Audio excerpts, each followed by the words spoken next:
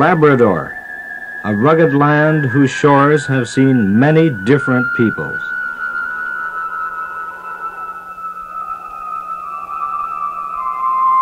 Labrador, a special land whose wilderness and beauty should be protected for all time.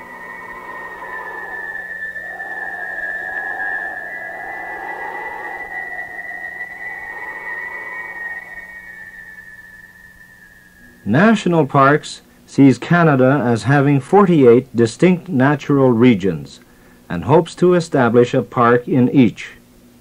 2 of these regions are in Labrador. The creation of 2 new parks, one in the Mealy Mountains and one in the Torngat Mountains, would preserve examples of these regions for Labradorians and for all Canadians.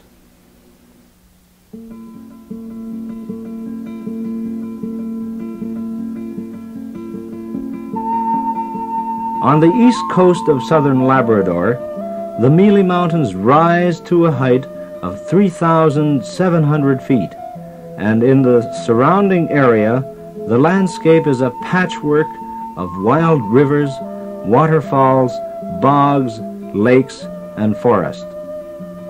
This country, south of the Hamilton Inlet, is both varied and beautiful, and still undisturbed by man.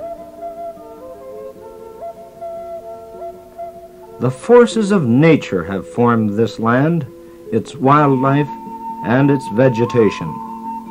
The cold Labrador current sweeps down from the Arctic, creating an area of tundra along the coasts, with highlands, northern forests, and marshes inland. A small caribou herd lives here, calving and grazing in one part in the summer, and migrating to another to spend the long, harsh winter. This is also the home of the moose, bear, lynx, bald eagles, and ospreys. Ptarmigan are common and easy to photograph. Off the coast, there are seals and whales and many other types of fish. The Eagle River, one of the finest rivers in the world for Atlantic salmon, cuts through the region.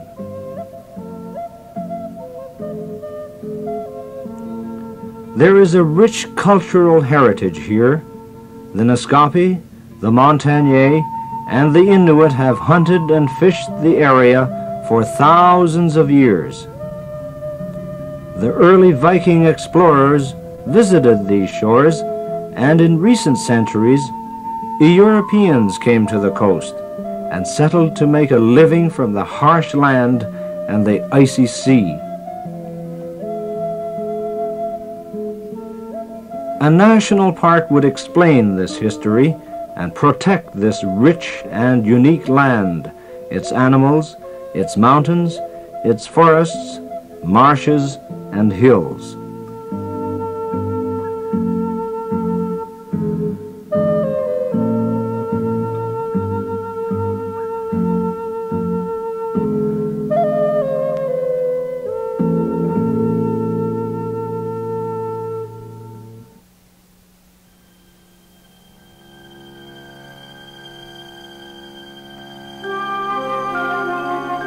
As you move north up the coast of Labrador, the country changes. The trees get smaller and smaller and finally disappear. Here, approaching the Arctic Circle, the towering cliffs of fjords sweep inland, cutting into a solid mass of mountains. These are the Torngats, with rock formations 4 billion years old, some of the oldest in the world.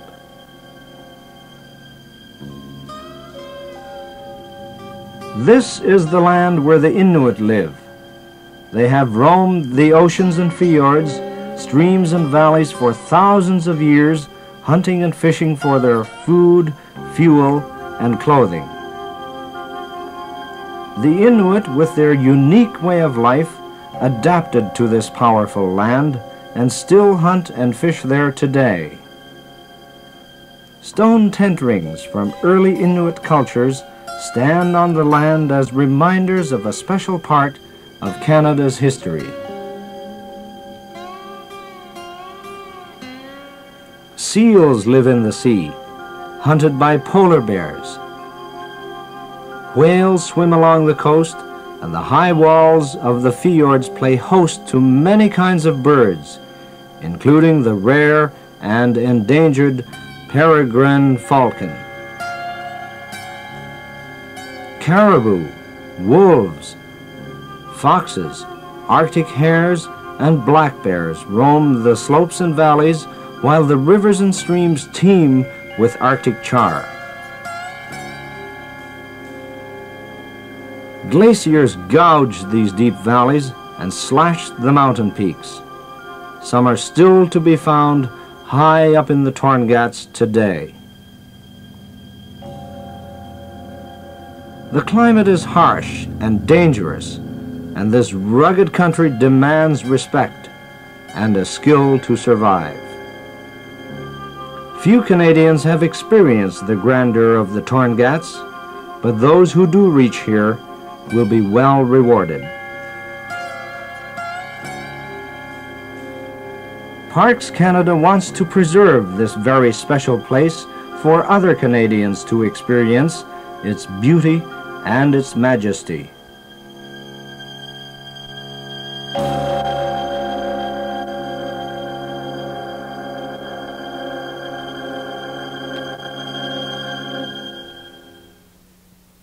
What does the future hold for the Torngats and the Mealy Mountains? If they become national parks, these two outstanding examples of Labrador will be conserved for all time. When a national park is created, its resources are preserved. Mining, forestry, hydroelectric development do not take place. People are already looking at the resources around the Mealys and the Torngats, and if development should take place, the natural beauty could be scarred forever. Instead, a national park would mean preservation, with opportunities for canoeing, camping, hiking, and skiing being provided for visitors. Even these facilities would be limited to certain areas of the parks and would blend into the natural setting of the area. These parks would provide new opportunities for recreation for the local residents as well as for visitors from outside. Local employment opportunities would be created. A number of permanent employees would be required to operate and maintain the parks and to provide visitor services and accommodation. These people would explain the natural and cultural history of the parks to those people fortunate enough to be able to visit the area. Other jobs would be made available through the development of these parks. The development of a park is often greeted with mixed feelings. It is our practice, when considering new parks, to include the needs and desires of the local people in the planning process. The planners would want to fully understand what use local people make of the areas now and work with them and the province to minimize conflicts and the impact of change. Labrador is special to Parks Canada, as well as to the people of Labrador and Newfoundland. Its value to all Canadians, and especially to local people, is best expressed by Mrs. Elizabeth Gowdy of Happy Valley. I am very proud of my country, Labrador. The name goes very deep within my being. The beauty of its rivers and lakes and beautiful green forest and the hills and the great white Mealy Mountains. I look over the miles and miles of hillside untouched by man, and I wonder how much longer are we going to be able to keep its beauty. The name Labrador holds something hard to explain, but I would like to explain it in my own way, and that is peace, a deep peace within that helps to make all its hard work easier to take. Parks Canada is willing to play a role in helping to keep this peace for Labrador and Canada.